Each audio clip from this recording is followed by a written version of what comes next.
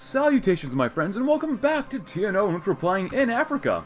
Really America, but right now in Africa because we love Africa, especially the Union of South Africa. Last time, what did we do? We got Mr. Robert Francis, I think it's Francis, Kennedy. Yeah, Robert Francis Kennedy. And, yeah, we had a pretty good time, and unfortunately his brother, well, he passed away. Not very cool, but regardless, we've got to continue moving on and honor his legacy. We'll call it like that. Honor his legacy by screwing up a lot of things. But we can't really screw things up until the 1966 midterms are here. Take these guys out so they can't link back up, as we're going to be destroying these African Reichskommissariats. God dang, they move so fast. I love it. God. We have actually quite a few comments to get through. So, let's see. Someone says, do not create one giant African state. You can actually, if you didn't know, like once this war's over, you can completely create, like, out of almost all this territory, one massive African state, which sounds amazing.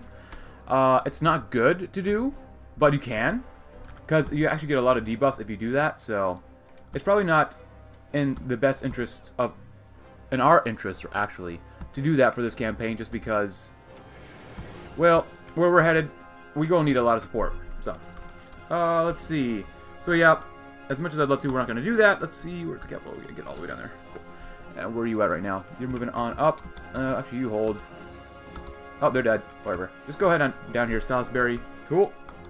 And other comments. Yes. Someone said heli divisions or helicopter divisions are the true quick response forces. They are. They are, my god, so fast. Look how fast they're going through Africa. Oh, did we win? Maybe not. Maybe, maybe not. Oh, we did. Triumph in South Africa. It is official. Africa's free. The Organization of Free Nations has emerged victorious in the fight against the Africa Shield, crushing the three Reichskommissariats that tried to tear a democratic South Africa apart and expand their fascist ideology all over Africa. President RFK spoke to the nation from the Oval Office to announce the victory, and that America's brave boys will be returning home as soon as humanly possible. You know, this is awesome, seeing as he's literally, like, within a month or two of his, you know, his presidency, he's already won in Africa. Even as the first chartered Pan Am flights touched down at airports across the eastern seaboard. Crowds of thousands filled terminals and parking lots, waving flags, singing the national anthem, and sharing heartwarming scenes of tired soldiers hugging and kissing their young wives and children, snapped by photographers to be shared in newspapers and preserved for eternity. The Secretary of Defense has announced the plans to hold a military parade in Washington, D.C. to honor the returned veterans that saved a continent from barbarity and slavery. With the defeat of the Nazis in Africa, now comes the long and tough work to rebuild half a continent for a bright and democratic future. War crime trials will be held to try to capture the SS and Wehrmacht soldiers, as well as the Boer irregulars that caused so much death and destruction. New nations will be set up to allow the people of Africa to make their own destiny, and fully supported and rebuilt by American money and technical expertise. And of course, millions of people, former slaves, war amputees, orphans, the hungry and sick, will have to be cared for in Africa, as well as our own troops who have seen bloody battles and gruesome deeds that few believe humans are capable of. But that is tomorrow's job. Today we celebrate the victory over the Nazis, and that our brave men and women are coming home. Stability, war support, political power. The OFN grows a little bit more united. Discontent with the world will fall by a lot. Unlock more national focuses, get more social democracy, and get less conservative democracy. The Dark Continent no more, look at that. The Provisional Government of the Congo. Oh, led by Crichton Abrams Jr., okay. And I don't think they have a focus tree, no they don't. And we have the one for the Congo, or Angola, this is Angola. Level, hey! Aren't you you're my general that I use for, Special Air Force. Teams without to do anything there, nope. And then we have the Unity government here, led by that dude. Cool. Now, unfortunately, the domestic situation, we can pull out of Africa. So that was actually another comment. Pull out of Africa immediately, because if we can get bogged down in Africa, this could become basically like our, to a degree, kind of Iraq of like the early 2000s. Like, we could send so much money, so much supplies to build them up. It's going to cost us so much, like in terms of finances and political support, that if we stay here, it could really, really hurt us. Like, it's not very good if we stay there. And actually, let's see, American society is disunited. Well, it won't be for forever. So, the South African War victory. When we took the brave decision to join in South Africa's defensive war against the German aggressors, there were many who claimed that we had entered a pointless war, one where true victory was impossible due to the circumstances of the situation. Yet, when the final Reichskommissariat surrendered and the raiders were taken into custody, no one could deny the fact that we had achieved overwhelming victory against the forces of tyranny. During the war, we discovered the deplorable conditions the native peoples of Africa were kept in by the German oppressors. Disease and famine were common, and the regimes cared little for the people beyond how much wealth they could be extracted before they ran dry. This had to be changed. Our South African allies have taken administrative control over Namibia, Rhodesia, and southern Mozambique.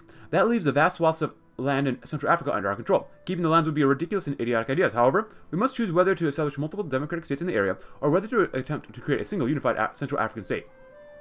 I would love to create one united single African state, because I've actually done that off screen. It's a lot of fun. It's great.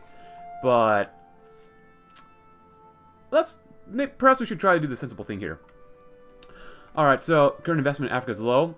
And actually, see, because you get a focus here. We still have Jim Crow, oh crap. Around here, increase our investment in Africa by a small amount. Increase our investment as, this will help mandates fight rebels somewhat. Yeah, divided, it's much easier for them to fight off rebels and stuff. But I'll be honest, this campaign, I'm not worried about Africa. I just wanted to kill the Nazis. That's all I wanted to do. I just kill the Nazis off. But really, my ultimate goal is to get a certain someone elected in 68. That was my main campaign goal. So I'm sorry if you wanted me to play as RFK for realsies, but I'm not going to in this campaign. I will come back and play as RFK, you know, Robert Francis Kennedy, again sometime. But this is not the campaign for it, because I want a certain Buckeye to lead the country. But I'm going to give Africans freedom, okay? We love, in America, freedom. So, I'm going to give them freedom, and I'm going to pull out immediately, because I don't want any sort of bad effects to happen from this. I don't want to get bogged down in Africa. We beat the Nazis, let them kill each other. Cool. And we have the... Oh, I thought we were doing the Kennedy presidency anyways. Oh, and we can do fighting tyranny since 1776. We have the options to do healthcare with charity for all, as well as with malice towards none. But let's go back and do this. I think I read this yesterday. I'm joining with my cat Binky. Yeah, you want my chair, Bink? There you go. So, election day is coming past, and RFK is now 36th president of the U.S. I think I read this last time. If you want to read this, go right ahead. So, cool. If Jack never quit, even in his final seconds, then neither will Bobby. Awesome. Yeah, I'm not going to get bothered in Africa. We won the war. That's all I care about.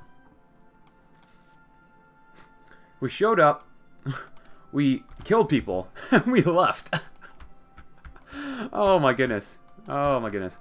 Let's see, we got 1, 2, 3, 4, 5, 6, 7, and 6.5, really. The mandate expires. Following their successful intervention in the South African War, the OFN found themselves occupying large swaths of the continent. There were great hopes for the mandate set up to administer the territory.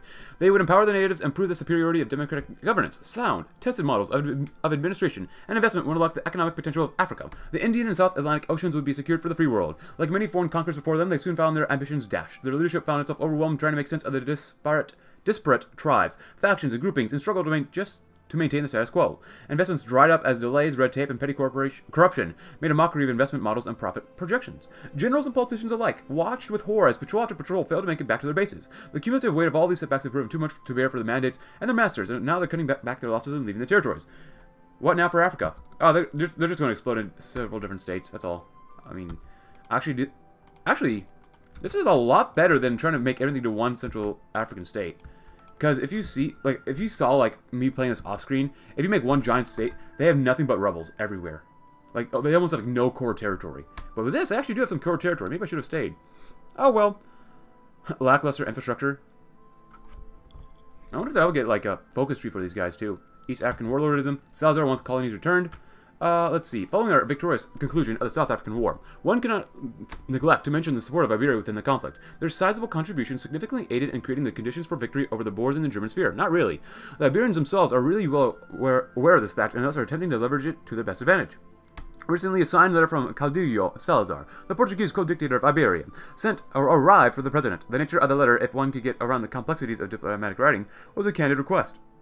Salazar expressed to us that, following the significant Iberian contributions in South Africa, Iberia formally requests from the United States that Iberia be allowed to reoccupy her former Portuguese colonies seized by the Germans in prior decades. Whilst we understand the Iberian desire to reclaim her former territories following a hard-fought conflict, it would be near impossible to retain a positive moral image should we accept. Our public image was one for fighting for freedom and against German imperialism and aggression in the region. Should we allow Iberia her spoils of war, it would merely appear as replacing one colonial dictatorship with another. The Iberians will not be pleased to be denied, however, for our own sake, we have but one choice. We appreciate the help, but that's not so acceptable. That'd be cool if we actually did get the option of doing that. I think that'd be really cool.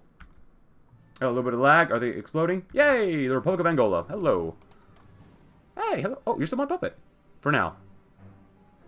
Well, we'll see what happens. And they're probably... Oh, boy. Yeah, Zambia. Gazaland. Yeah, they're not under us. Cool. But Angola's still here. The boys are coming home. As he addressed from the White House, and so too does the first major conflict between the U.S. and a major power for the first time in nearly 2 decades. The housewife of a military man, having heard that her husband will indeed be coming home, screeches in delight. As her neighbor, having only received her flag for her deceased the day before, oh crap, stares at the TV in a broken torpor. Oof. College students put aside their protest placards and megaphones for the day, choosing instead the bottle and blunt for the day, basking in the fruit of their success, or the unstated delight that they will not be called up anytime soon. The draftees in boot camp continue to curse their fate, and their drill sergeants, but a tad quieter, relieved that their service might be a peaceful one. In the Pentagon, planners quickly vacate their desks for a longer than usual smoke break. Their immediate work mercifully concluded. Concluded, that is, until the inevitable orders come to prepare for the soldiers' return. And in the White House, the President receives another briefing, their thoughts unknowable beneath a facade of practiced calm. Across America, the nation welcomes the first day after the South African War. Tomorrow, America will grieve the dead and embrace its returning heroes and start coming to terms with the horrors of the war in the veldt and its consequences. Another generation defined by war. Do we really still have you in our faction? Dude, that's awesome. I expected... Oh, that's a big old Congolese led by... Oh. That's a big old Congolese republic. That's kind of cool. I can't believe we actually have Angola under us. Oh, that's because this guy... Remember from the last episode we had an event saying that some guy from Angola showed up? And he wanted us kind of to help him out. I totally remember that now. Legacy of an Air Empire. Cool. I don't mind helping them out if I can. I mean, since they're part of the OFN, great. The Kennedy presidency. Let's figure it all out. So, my fellow Americans, I will be frank, the past 4 years have wreaked a terrible toll upon the U.S. and our institutions. Fear for the future runs rampant, yet distrust for the oath sworn to lead this nation through it grows with each scandal. But must we give in to our lesser natures and believe that nothing can right America's path before the point of no return? I think not. America and her people are no strangers to crisis. The darkest of times where the character and strength shine brightest, and Americans have showcased great fortitude and unity in every war and depression that has assailed us for 200 years. We've been dealt bloody many times in the past, but we eventually recovered. And from each we emerged stronger than before. My fellow Americans, I ask one thing from you, and one thing only: to believe. Believe in the fortitude that resides in your hearts. Believe in the goodwill that guides our thoughts and actions. Believe that this great country will survive the present crisis, just as it has survived worse in the past. Believe that the present will pass, and together we will find our ways back towards a future every American, no matter their race, class, or creed, can look forward to: stability and more social democracy. Cool. And we're getting a lot of political power now, which is nice. New president, new America. RFK had spent years devoted to his work, allowing himself a few pleasures. So he thought it was only fair that after being inaugurated president of the United States, he allowed himself a knife of overindulgence with a bottle of Malbec and his beautiful wife. Unfortunately, the pleasures of yesterday's pale in the light of dawn. Hungover, stomach lurching, the new president plastered a smile onto his face as he mounted the podium in the White House press to give his first speech to the nation. My fellow Americans, it is with great pride that I come before you today as your president. Have you put your trust in me as you did my father and my brother before me does a great honor. Why did I change my accent? He stifled a sudden burst of melancholy as the thought of Jack, forcing himself to carry on. Now that I am your president, I may finally address the issues of our nation faces, which our nation faces today. Rampant inequality, political instability, growing isolationism on the world stage. It is no secret that we live in turbulent times. He took a breath. But together, we can move past them. I believe in an America with rights for all of her people, regardless of their race, an America purged of injustices and inequality that ought to have remained in the previous century, an America taking her rightful place as a force for global good. This is my dream. I would like to make it your dream as well. I hereby pledge the country I love so dear that I will reform this great nation of ours. Together as Americans we may face anything. And so on. I seem to have a strong impact on the press, thought Kennedy as he left the podium. You only could hope that after Nixon's duplicity, the people were ready to believe in the president again, to believe in a better tomorrow. Our light shall burn, the pathway to the stars. Cool. We have 43 Republican Democrat senators, and then we have 55 NPP people. Cool. And actually, American society is disunited, which should honestly be a little bit more united since we won the war, but whatever. The parties are working fairly okay-ish. We can help out here. We gotta save up political power because even though we're getting 0.8 a day, it's not bad, not great. Could get England on our side, but we have -2 influence every month. They have 20% more influence. And like I said before, I don't really care about England in this campaign too much. So we're having a good time. Pay out some more of the debt, thank you. Oh, and Russia is Oberkommando Baltestadt. Holy crap. Central European Council looks pretty cool. Samada's doing pretty well, figuring it all out though. And one foot in front of the other. With Kennedy elected, we now need to undertake a task that will decide the direction of the administration goes towards for the next 4 years. With Kennedy having to appease both the party and the voters, he walks the tight line of putting those he finds honorable and those he finds just as another career politician who jumped on the National Progressive Party bandwagon. With multiple candidates vying for the top spot and only a few spots to go around, Kennedy must choose carefully. Oh boy, Return of the King. Oh no, no, no. Hey, Dovanga. Is he still alive? Oh, Oscar. Oh, Oscar. What a guy. Wow. Irkutsk, are you having a bit of a scaff? Or a bit of a tussle with Amur and the Divine Mandate? You're not even connected here, are you? No, they're not. Oh, that's sad. One foot in front of the other. And now, our moral shadow. The United States of America is perhaps the greatest nation in modern history. Its footprint spans from the far shores of Australia to the icy mountains of Iceland. With the only challengers being the barbarous Japanese and the failing Germans, there's no doubt freedom will span the rest of the world in no time. Our fair nation faces a paradox, however. While we protect Uncle Sam on every continent, Uncle Sam himself is sickly and weak. His fingers ache with arthritis and his stomach grumbles with the hunger of a nation subsiding on little but what he can beg for. As we throw our army and money and navy off to foreign lands to fight foreign foes, we let our own people starve and grovel for scraps. No matter how much it costs to the very bones and blood of our nation, we must close this great gaping fault in our great country, not just for America, but for the world. Born in the USA, it seemed as soon as the boat docked at the Norfolk, Virginia port, that Jonathan Stafford, soldier of the 134th Jayhawk Plains Division, would finally find peace after years of turmoil in the South African War. He was born to a poor farming couple in central Kansas and learned to drive a tractor when he was only 7 years old. His skill came with a rifle when he crossed the border into Arkansas and began hunting wild hogs to feed his mother and father. When he turned 18, he was faced with a dilemma: either join the army and provide parents a substantial income, or stay on the farm for eternity. Once the recruiters arrived at the farm, Jonathan's parents would not see their son again for another 6 years. Training came and went, and before he knew it, Jonathan's division was sent off to Port Elizabeth. The Jayhawk Division, organized in Kansas, was well prepared for the lowly plains of South Africa, but mastering the terrain was only one step in the process of combat. Stafford himself was involved in several offenses against Germans and pulled together several kills, but his involvement ended when he was shot in the shoulder. While he was being taken to cover, an advancing German shot another 2 bullets into his wrist and hand. The wounds were not fatal, and Stafford fully recovered, but much to his chagrin, he was sent back home. Now, Stafford was a very proud American, and he hoped that the general public would hail him as a hero who fought for his country. To put it bluntly, he received the exact opposite. Protesters spat on him, threw dirt in his face, even tried to frame him for murder. Students from Kansas State found his address and attempted to set his parents' farm ablaze. Jesus Christ! But police arrested them before they could act. The public response to Stafford's actions was possibly even more scarring than his experiences in the war. He only did what he was told. Okay, come on. That's pretty goddamn extreme. But Jesus Christ. Oof. I mean, we even won. This isn't the Vietnam where we pulled out early. We won the war. We killed off all of Central to Southern Africa. We did really, really well. So, come on, man. Return of the King, though. It's a common misconception that the Secretary of Defense be a former military man, a hard-ass jughead who could yell like a drill sergeant and fight like a sailor on shore leave. That type of man is ill-suited to stand against the monstrous bureaucracy that is a military-industrial complex. What the job truly calls for is a wily man, a clever man, a veteran of red tape. Claude Pepper is that man. Rising from the abysmal Floridian local government to the Senate, Pepper made a name for himself as a hardline progressive and a staunch enemy of communism and fascism, quickly becoming accustomed to the Byzantine politics of the National Progressive Party. Pepper was able to wrangle his selection as running mate during Strom Thurmond's failed presidential campaign back in '60.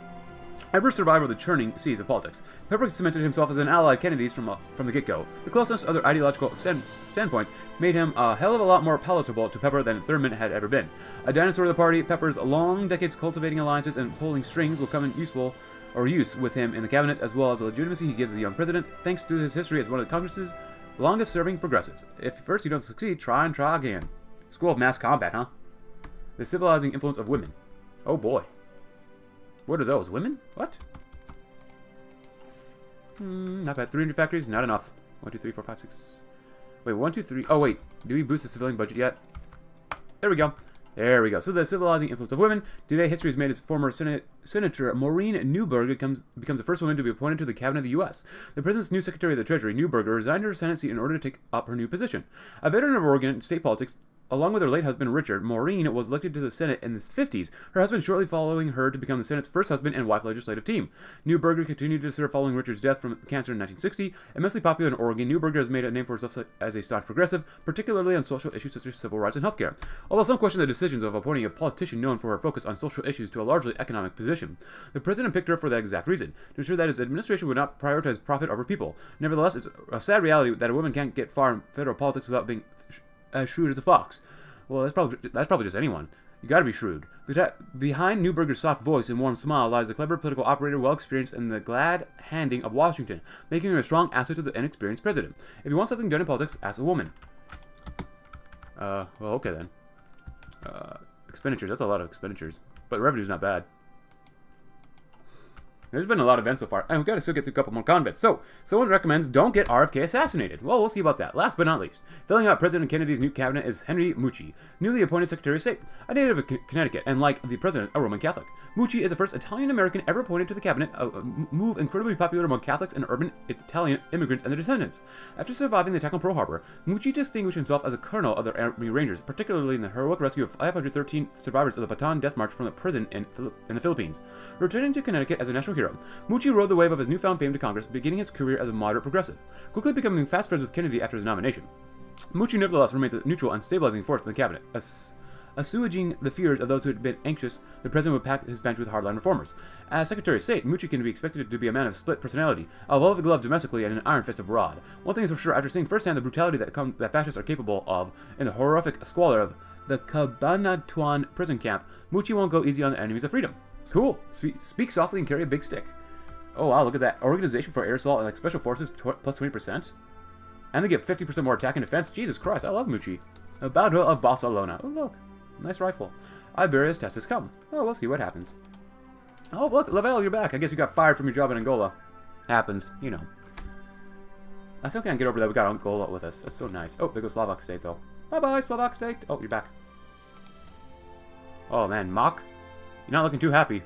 Look like you're tired, man. Take a nap. And Borman won, right? I'm pretty sure Borman won the Civil War. Yep, Mr. Balding. Smoke him out.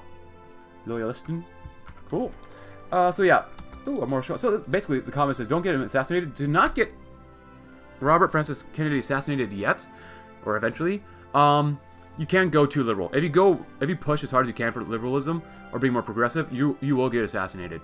So we can't do this, and we just can't do that. So the party above all.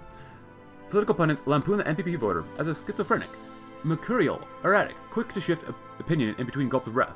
A disingenuous portrayal of the party at large, of course, but to brush their words off without a second thought is to ignore the problems that have plagued the NPP since its inception.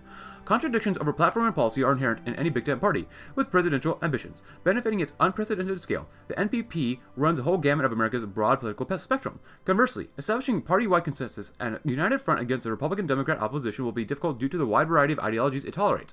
Only hatred of both the rising sun and the old establishment binds the party together. In any other scenario, it would not have existed. President Kennedy has decided to prioritize forming the consensus his party and his agenda desperately needs. Getting Wallace and Chavez to sit at the table will be an exercise in herding cats. But by hook or crook, the NPP will stand together, lose together, and win together for his term and beyond. Be seen as a less liberal. Not necessarily more conservative, but as less liberal. We got 1, 2, 3, 4, 5, 6, 7-ish. They're over there. Striking a match. Henry Mucci, Secretary of State. Lit his and his president's cigars. Cubans, Mr. President. Gifts from Fidel himself. Best in the world, the absolute best. Indeed, replied Kennedy, smiling blithely. There certainly are perks to have friends overseas. I wish only we could get to the Belgian chocolate. The two men puffed away in comfortable silence, filling the Oval Office with slowly drifting waves of blue smoke.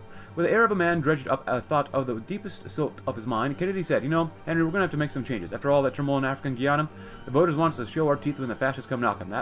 That's the way that washed the Republican Democrats right out of the White House. If we don't show a firm hand with the Japs, it'll wash us right back out to the sea in 68.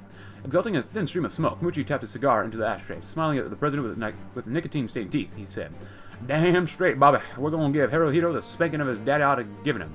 Wow, that's weird. Let me say that again. We're going to give Hirohito the spanking his daddy ought to giving him. Wow, I am weird. Kennedy was still unable to prevent his mouth curving in amusement. That will, Henry, that we will. Time to rattle some sabers. Cool. Vitusia wins in Austin. Oh, who's that? Wait, hold on. I don't think I've ever seen Mikhail Vituska.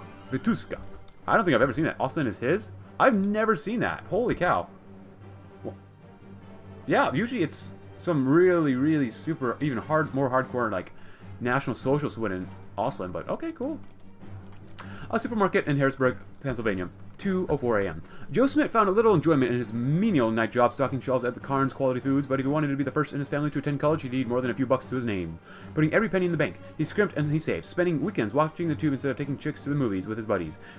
Who actually does that still? The only thing keeping him going, sleepless night after sleepless night, were his dreams of someday throwing his academic cap in the air, shelving cereal boxes on autopilot. Joe found himself remembering the new news report he caught on CBS the previous weekend. Apparently, President Kennedy had given a speech on the importance of education, especially for America's youth, and expressed support for working-class people going to college. Joe had been surprised to hear that, after years of his parents telling him that politicians didn't care about people like him. Maybe the president was trying to garner some votes, but his intention really did matter, so as long as he kept his word, right? Finishing the cereal, Joe got to work on the coffee and tea. Was it possible that the president really cared about people like him? Joe had been too young to vote in '64, but even if he had been old enough, his family's lack of faith in the establishment, formed after generations of alienation and disenfranchisement, would likely have kept him from the polling booth. Nevertheless, he'd heard a lot about President Kennedy with his policies on TV, and found himself agreeing with a lot more of it. He hoped that he did make him a liberal. Dad wouldn't like that. Stacking cans of powdered milk, Joe pictured himself receiving a scholarship. Perhaps it was time he registered to vote. The wise man knows not to mess with Tammany Hall. Tammany. Words are hard. England joins... Okay, so join the Einheitspact. England's lost. We didn't get England. I don't really care, I'll be honest with you. Because where we're going, the Earth will not be enough. We're going to a sea that's not on the Earth. I will promise you that. We'll do the best we can. 1, 2, 3, 4, 5, 6, 7. I could lower construction spending, but I think we're doing okay for now. So, still, I mean, having a deficit of 5.77 billion. When has this actually happened in American politics besides when Andrew Jackson was president? I don't think it's ever happened like that. Well, actually, I think Bill Clinton had like a little deficit, but I mean the debt. We didn't have any debt under Andrew Jackson. That's right, no debt under Andrew Jackson. So, keeping majority by any means. While committed, the party center is the only one of 3 factions bounded together by a shaky coalition. Our moderate inclinations towards reform does not endear us to both left and right, to say nothing of the Republican Democrats, who hold a dim view on any reform at all. This position is terrible for passing bills favorable to any president's agenda, after all. Our supposed allies can and will abandon us should they deem it convenient. For President Kennedy, this situation or solution is obvious. Compromise. The party center must actively take steps to reach every corner of every aisle and come to an understanding with as many senators and congressmen as possible. Genuine dialogue with party leaders will help convince doubters of our well-meaning intentions, making them more willing to vote alongside us in Congress. Acquiring the majority necessary to enact reform is a prerequisite to success for the next 4 years, and no petty accusations of selling out from this base will convince the president otherwise. We get cat herder, huh? So be it, yeah. Under Bill Clinton and Congress, they had a deficit, but we still had debt, which we still have debt. Maybe by the end of this campaign, we will have no debt. I can't promise you that, though. I really can't promise you that. Let's get some pop-up attacks. Because I love the helicopters. I love me some choppers. The law of equivalent exchange. James Eastland, George Wallace, Margaret Smith, Strom Thurmond, each names that had come to haunt Kennedy during his short presidency. Each of them had an axe to grind. Eastland was a staunch segregationist. Wallace resented him for getting the party's nomination. Smith was intent on continuing her long-dead husband's conservative legacy, and Thurmond, still bitter from losing in '60, was determined to keep his stranglehold over the party's right-wing faction. All in all, a motley collection of villains and renegades, but an unnecessary one. Without the reactionary bigwigs in the party, President Kennedy knew he had little hope of wrangling Congress or getting his legislation through. It often seemed strange that he had to draft a civil rights bill alongside people who were so staunchly against the cause of justice, but American politics has been the same since the war. In his quiet moments, he often found himself wondering what Jack would have done, what his father would have done. Would they have worked with people like this to try and better America, or was it worth whatever price he'd end up having to pay? Putting on his brave face, President Kennedy held individual meetings with each of the reactionary strong men and women to hear their thoughts on the bill. Careful to not make any promises or acquiesce to any of their demands, suggestions. The president assured them that he valued the party's unity above all, and that he would not go ahead with civil rights legislation without the full support of the party. Privately, he knew it would cost him. But what? What compromises would have to be made to bring equality to every American? And after all had been said and done, would it be worth it in the end? The past increases, the future recedes. Possibilities decreasing, regrets mounting. Oh, crap. Oh, there goes the first cost of political power. Oh, my goodness. That is quite a bit. It's 65. Can't do that. Can't do that. Looking pretty good. We can do this one, though. Extreme environment training. Nice. Make our spec ops even more spec ops. Dealing with... Ooh. Ooh, I don't know. So, there was another comment from yesterday saying that we need to save political power to ease Southern fears decisions, especially about civil rights. Increase our standing with the far right a little bit more. Get him voting for... Oh, we might not agree on much. It is our duty that the party must ensure that it does not crumble. We must keep the right and center at all costs. However, that does not mean we should not take advantages of the situation if the opportunity arises. Fill the coffers. This will increase our standing with the far right by a lot. We can get a bundle of senators from our next legislation. Supporting the... let's see. We're refusing to endorse a primary challenge and campaigning in the state. We can show a few senators that we care enough about them to get their vote. Oh my goodness, I'm not really sure. I want to do this one, though. Planning the civil rights bill. Well, we'll see what happens. I don't know. I guess maybe that's not good. Or use your connections. Well, we'll see what happens. Maybe that was a bad idea. I'm not going to spend any more political power, though. And we are, like, continually spending more money all the time just to get more civilian support, so. And I guess it's probably better to do that now than later when I can't get any more civil rights support, so. We'll see. Because right now, actually, Russia's on fire, but that's pretty normal. That's pretty gosh darn normal. So the Senate controls it, of course, 55. I wonder if we try to do civil rights, sideline the Dixiecrats, will strengthen the Civil Rights Act and get a few votes at the risk of angering the far right. Ooh. Pakistan becomes independent. Cool. I don't know, man. The far right will not want us there at all. But we'll rally the progressives. They may be few, but men and women of good principle still remain within the white gold edifices of Washington, D.C. Though these advocates of change come from many backgrounds and classes and caucus for different parties, but all believe that the U.S. is in dire need of political, social, and economic reform. For the progressive movement, no other option guarantees America's survival for both the near and far future. Currently, America's progressives rally under two factions: President Kennedy's own party center and Senator LBJ's Republicans. Both extremes of the NPP will raise objections over cooperating with the RDs, and Senator Johnson is infamous for both his temperament and his peculiarities. Nevertheless, bipartisanship accords legitimacy to legislation in the eyes of the American people. A show of unity with our natural allies across the aisle can smooth the passage of progressive policies for less backlash and compromise. Well, at least we get some political power from that, which is nice. I am tempted to maybe just do like stuff with Japan first, before really trying to enact civil rights stuff. Because as much as I'd love to, we can't. I can't even think of what I'm saying anymore.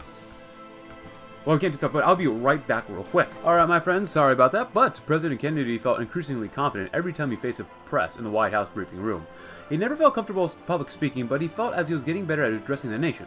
Even so, he'd never have Jack's skills. That man could talk his way out of a pair of handcuffs. Momentarily sad, and he banished all thought of his brother from his mind as the TV cameras blinked on. It wouldn't be good luck for him to tear up in front of America. My fellow Americans, today I speak to you not just as your president, but also as your leader, the helmsman of the great ship we call the U.S. I come to you with a single word: unity. When our founding fathers carved this great nation out of the wilderness, their greatest strength was an unassailable entry, or unity, a spirit of togetherness and brotherhood which could carry them through any trial, no matter how grim. He took a deep breath.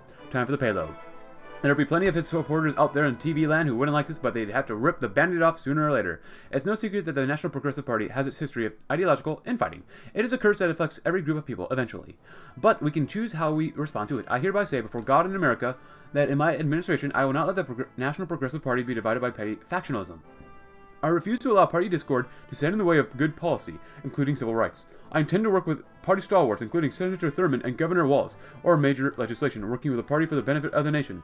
A united party means a united government, and a united government means a united America. Together we can do great things. President Kennedy felt proud of himself as he stepped from the podium. Unity, a message just about anyone could believe in. At least he hoped the voters saw that way. The only thing that will redeem mankind is cooperation. And the support will actually increase in the South. It's kind of cool. Good. And we did spend some political power recently, so we can't really do much about that. No debt. Ooh, Siberian Black League. Oh, bye-bye. Ural military district. Huh. And rally the progressives. And now in memoriam. The assassination of JFK was not just another shock to the American politics, it was also a great personal tragedy to his brother Robert. The younger Kennedy had struggled with his grief for a long time and has often even blamed himself for his elder brother's demise. Now that he is in power, he decided that the best thing he can do is to honor John's legacy by embodying everything that he stood for: dignity, equality, and emboldening the spirit of America. In which we do get 3% more stability. Not much, but 3% more is still really nice. And it looks like Samara is doing a very good job. Led by Vlasov. He's a despot. Oh. German military training, low civilian morale, a few officers yet. Oh, hold on. The commies aren't done yet. Our founding member slipped the leash. What else do they got around here? Factory, average military morale, white army training, arsenals, mechanical plants, and severe black market trading, and winter warriors. That's kind of cool. Oh, they made a little circlement right there. Nice. Yugra, Vorkuta. Huh. It's cool. Led by Blochkin. Oh, good. This production stuff is done. Great, great, great. It's 65. Let's get some more civilian construction speed as well as infrastructure construction speed. That'd be very good. You can only get 0.81 a day. We got some silhouette detection stuff. Cool. 65. I can get some flamethrower 3s. Why not? More soft attack. It's not great, but you know what? What else are we going to research? It is only June, even though we started this episode like in February, I think. So, obviously, like every campaign in TNO, it takes a while to get anywhere. It really does. We really have to deal with the Japanese. Who are they led by? National Socialist Kaya Okinori. Okay. He likes numbers, apparently. The state for the military. Million manpower. Plenty of fuel for now. They don't have a lot of divisions, but then, again, they have a lot more than us. A buttload more. Where are you guys at? You guys are around there. I'm going to put... I don't want to put that many people. Put the... You guys right there. Okay. Port of LA. In Memoriam. Cool. Alright, so with Charity for All, we can't do that one. Civil Rights has been voted on. We could do that. Let's do the fighting tyrants since 1776. With the great nation declared its independence, it was a statement against the tyranny of foreign masters who trampled the rights of the little man. When our noble forebears conceived and embraced the Monroe Doctrine, it was an assertion of our might, our purpose, and our goal in protecting our whole hemisphere from the old world domination. In the 40s, we failed. As the vilest tyranny imaginable descended upon Eurasia, our complacent, elitist leaders failed to prepare us for the coming storm and then cowardly tried to stay out of the wars until they arrived at our doorstep. Thousands upon thousands of young Americans men bleeding out in the fields of England for a war that was already lost. Our naval might shattered at Pearl Harbor due to an administration that couldn't see the warnings. Our garrisons and Marines murdered, captured, and brutalized in squalid conditions by the Japanese. The foul conspiracy of the Japanese and Germans to drop their doomsday weapon on Oahu. America has suffered terribly, but our suffering is but a fraction of that of the untold millions laboring under fascist tyranny. Europe may be still beyond salvation, but in Asia we may, perhaps, still have the great chance to strike back like avenging angels. Let us explore ways to break the iron grip of the despotic Japanese sphere. Yes, please. Let's see. In Memoriam. JFK was a major politician and the leader of the Democratic Party's fledgling social progressive circles. Throughout his life and career, he earnestly advocated for those forward-looking ideas during his time in Congress, a champion of the growing civil rights movement in the U.S. He rallied young voters to the cause of the political equality, as well as the need for a government that actively provides for the welfare of its citizens. Shortly after Nixon's resignation, he ascended to the presidency, but was shot weeks later. His brother, RFK, has now ascended to the presidency and plans to continue his father's legacy where he left off. In his various appearances before the public, he has made it clear that he will govern with the same ideals and principles espoused by his brother. The struggle for the civil rights and the fate of segregation, a topic about which JFK was especially vocal, defines a large part of his campaign. Robert Kennedy has heralded the proposed Civil Rights Act as one of the cornerstones of his campaign, vowing to pass a bill during his term. Also important is Kennedy's economic policy, also largely inspired by his father. Under his leadership, he claims the federal government will actively work to combat poverty through welfare programs, state grants, and other initiatives. It seems his brother's socially progressive agenda will ring true in all of his actions as president. Bless him. Cool. Seems kind of annoyed in that picture. Let's see. Someone recommended that I go for a civil rights tree in the go for the second half of the civil rights tree in the elections of 68 or even 72. Like, we could get through all of this and do this part later, maybe. So, we'll see what happens. Definitely see what happens. But we have so many events. The coal mine in Beckley, West Virginia, a little past midday or a little past noon. Stan McCooley bit into a sandwich. Egg salad again. Could his wife make something different for a change? God dang it, he busted his booty down in the mine all god darn day so she could sit on the couch and get fat and watching soaps. An egg salad in his lunchbox every day was the best she could do, chewing his lunch without relish. Stan looked around at others. Crud. Ted's wife packed him roast chicken. Still, it's not like he could afford much better, not after the pay cuts. He'd bet the receptionist at the company offices got paid better than him and risked injury or death every day. Conditions may be better than they used to be, but they could be a hell of a lot better. Not that the president was helping the situation any. The grinning bastard had got into the White House by lying through his teeth, saying he'd support the unions and make conditions better for the working man, of course. Just like every other Washington snake, he'd gone back on it the second he could, just like every politician did. Stan had voted for him out of the vague hope that Kennedy would do the right thing, but was not surprised when he'd been stabbed in the back. Kennedy smirked privately as he, Stan smirked privately as he forced down the repulsive egg salad. Kennedy had made an enemy of the unions, and that was not a good enemy to have. If the president thought he could get away with saying one thing and doing another, he had another thing coming. All he had to do was honor his work and give the working man a fair shake, but he'd chosen to antagonize his strongest supporters instead to satisfy the fickle interests of capital. Stan knew he was a little man, but even the little man has power in a group or a mob. The mob rushes in where individuals fear to tread. Cool. Well, not good for Stan. He's doing the best he can. But hey, the GDP. And actually, you know, we're getting more industrial expertise, which is nice. As well as Army professionalism. Cool. Lockheed AC-130E. Ooh. We prefer independence with poverty to servitude with plenty. Ooh. Uh-oh, the Indonesian War. Yes, more war. Oh, and now we couldn't complete that. Oh, god dang it. That's fine, though. We're going to be the burning jungle. Indonesia is aflame, and what is the situation? Who cares? We've got things to do. Indonesia. Oh, we can only send one more. Oh, come on. All we need is one division to help out, really, to be honest with you. Alright, very good. Send some volunteers. Lavelle, you're being called again. They will allow it. And actually, how many planes can we send over? Or, yeah, actually, there's just planes. 200. Oh, 240. Nice. Very nice. Where are my planes? We got some over here. 240 fighters. Tactical fighters, I mean. Cass. Where are those planes that we used earlier? 16. These are carrier planes. Actually, that one was still carrier plane. Let's get some more carrier planes going. At least we're getting into war again. I like that. There's 100. Oh, there it is. Oh, you're still in South Africa. Go up to 100. Even though we probably can't afford that. Both of you come here. And that'll be 200 some. And then we'll need like 40 more. So, let's see. What do we have? Jets, improved spy planes, jet fighters, interceptors, tactical bombers. There you go. Use some of these guys too.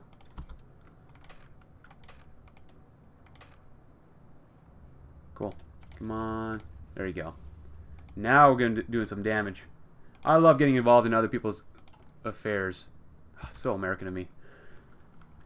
The burning jungle. Indonesia aflame. Our analysis predictions regarding the East Indies have proven frightfully accurate. Sukarno's attempt at using martial law to solve the crisis with the PKI has been a dismal failure. After years of frustration with his despotic administration, Liberal Democrat Mohammed Atta has risen up against Sukarno under the banner of Free Indonesia. While Sukarno may stress that everything is under control, Hatta is moving swiftly to seize the countries, having already taken large swaths of Aceh, Borneo, and Papua. This could be a critical opportunity for the U.S. to gain a new ally against the Japanese domination of Asia as long as we act quickly. Oh, we will. And there's another comment from yesterday's video saying that we should pick up the red phone, but do nothing more, so that we can focus on other stuff maybe. So, given that both of us are nuclear powers, it stands to reason that we must tread carefully when interfering with the co-prosperity sphere. While Japan seems to be controlled by a level-headed man, we must still be careful to toe the fine line between isolationism and being mavericks. We will place a call to the Japanese on the red telephone. We will assure them that we have no interest in sending Japanese boys home with American bullets in them, yet our commitment to democratic movements around the world brings us a moral obligation to support those who fight for freedom in Indonesia. Reminding them of Indonesia's technical independence and sovereignty, we will caution them against launching an intervention into the East Indies and remind them that threatening the freedom of southern people may have dire consequences. By taking this focus, America will begin its involvement in Indonesia and will face consequences depending on how this conflict will end. And to get a little more unified. And then I can send another division as well, which is fine. We might not even need it, but we probably will.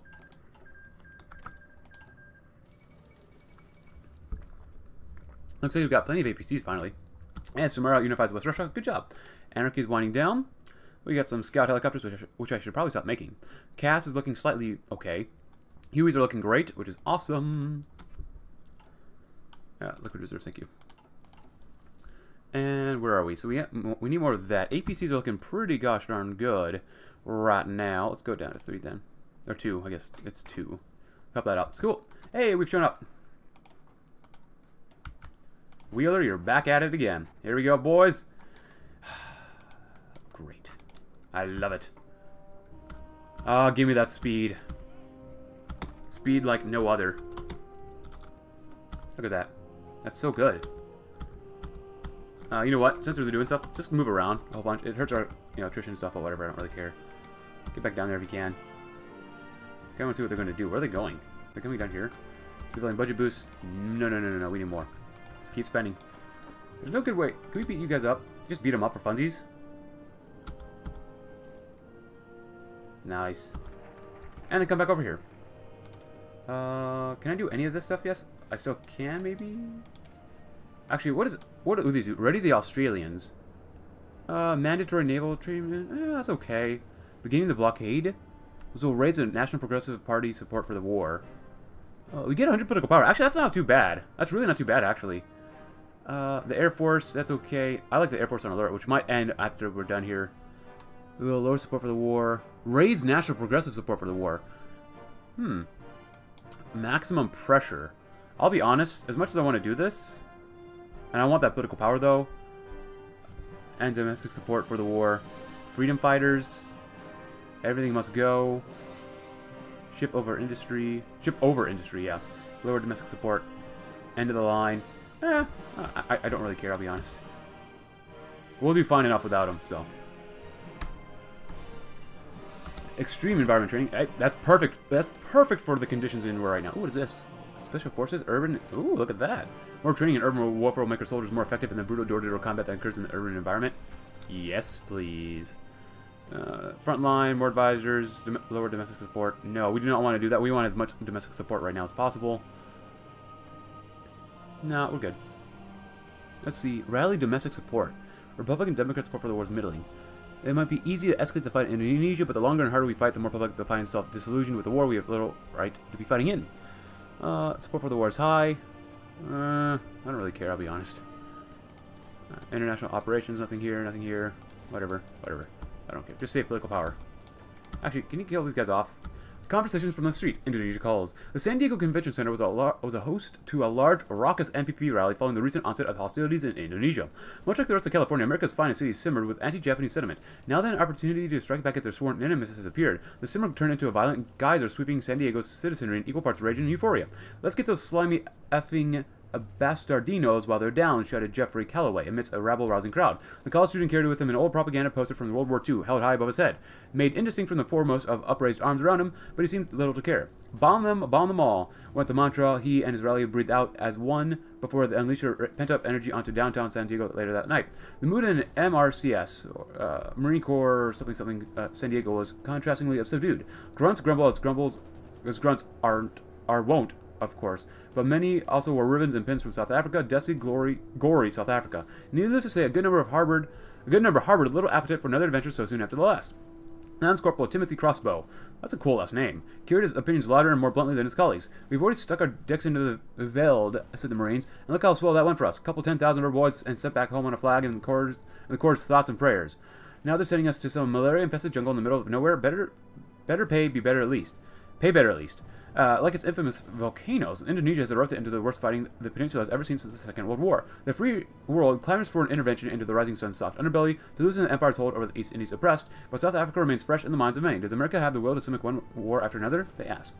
We will always stand up to tyranny. How many more will be sent to die? We'll always stand up to tyranny. However, I kind of wish there was... I know that these are already kind of pre-made events. I kind of wish there was a little bit more enthusiasm, because, yeah, I know people died in the war in Africa.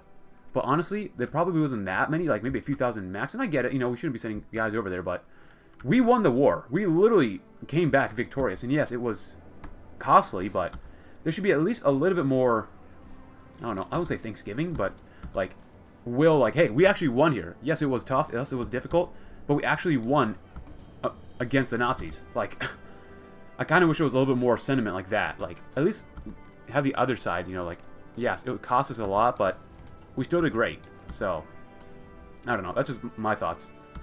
Actually, you know what? Screw these guys. I'm coming down here. I'm going to circle these divisions first. There you go. All you need is just a bunch of close air support and a division. Just one division. That's all. Cool. Now I should take them out right here. This is their last little thing here. Oh, please take them out. You can't take them out yet. God dang it. Let's see. I doubt we can get over here in time. Can we get down here? That'd be cool if we could. We can try it. I kind of doubt. Oh, they shifted directions. Oh, god dang it. Hungry sets with. Ooh, can we actually get in there first? Oh. Nice. Well, at least we got these two divisions still encircled. That's good. Give us a little more organization first. That'd be nice. Cool. Military austerity. I don't even care. I really don't even care. I know I'm weird. 0.09 a day, huh? Alright, kill these guys off. You have more than enough skill to do so. How are we already like over 45 minutes in this video? Oh my goodness. Time goes by too quickly. It really does when I play TNO. I like it too much. Cool. Good job, guys. Good job. Come down here. Wow, you have actually been flooding down here. Yeah, come down here if you can. Stay right there. Here's what I'm going to do. I'm going to redo this. Boom. Like that.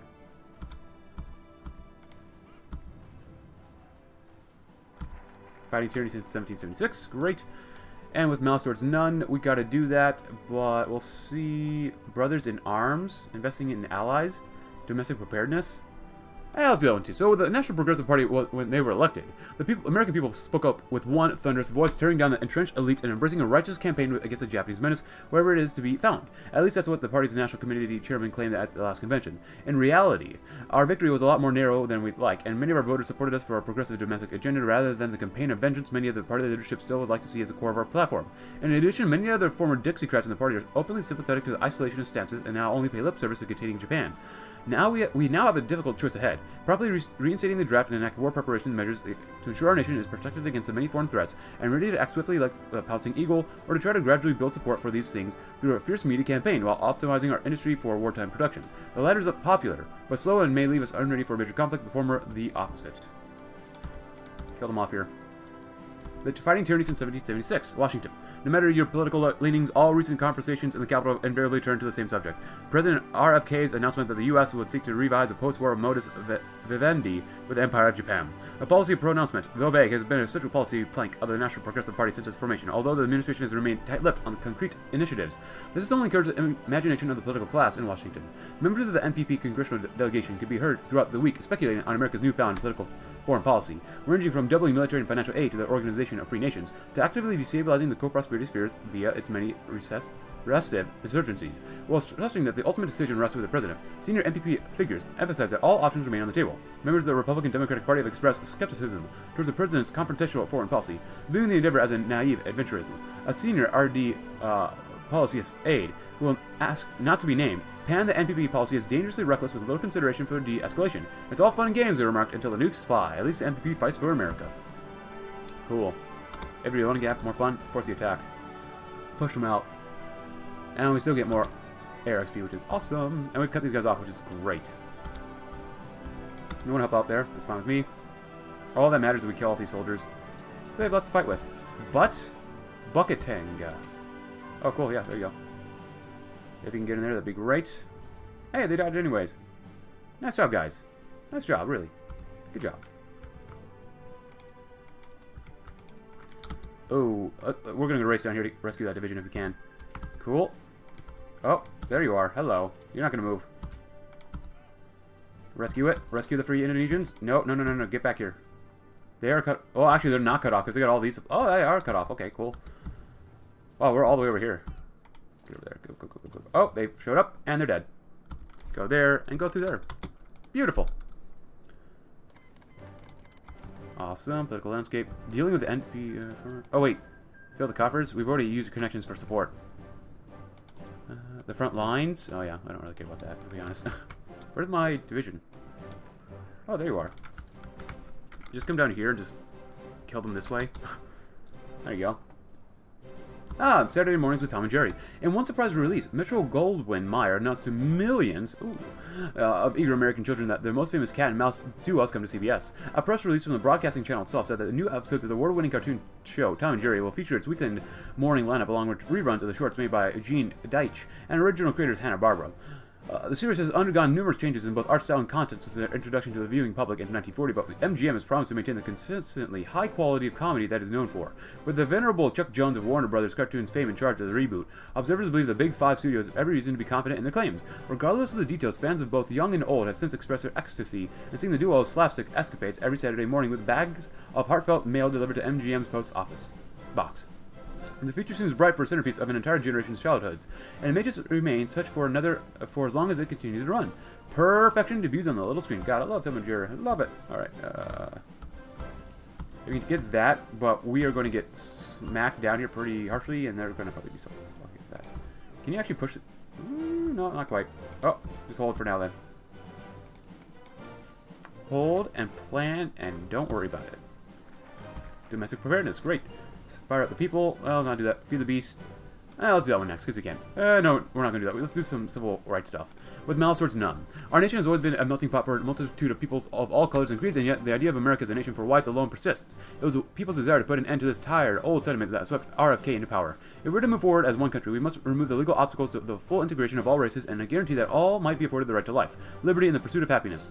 We are likely to face stiff opposition from the Southern conservatives and even from within the far-right ranks of our own party, but we must push on in the name of a fair and more equal America. How is support doing for now? Still doing okay, I guess. Domestic preparedness. The devil of the policy formulation was in details. As the cabinet drafted the outline of America's industrial strategy to support any future war with Japan, two distinct schools of thought have emerged. One, championed by Secretary of Defense, advocates for the expansion of military infrastructure and production capability. The legacy of President Joseph Kennedy's failure to build up America's military continues to haunt the Pentagon. Proponents of this plan argue that the buildup of military equipment needed to support a future war that must start today, even at the expense of other industrial or economic priorities. They warn that ultimately America will go to war with the military it has, or rather than the military it wants.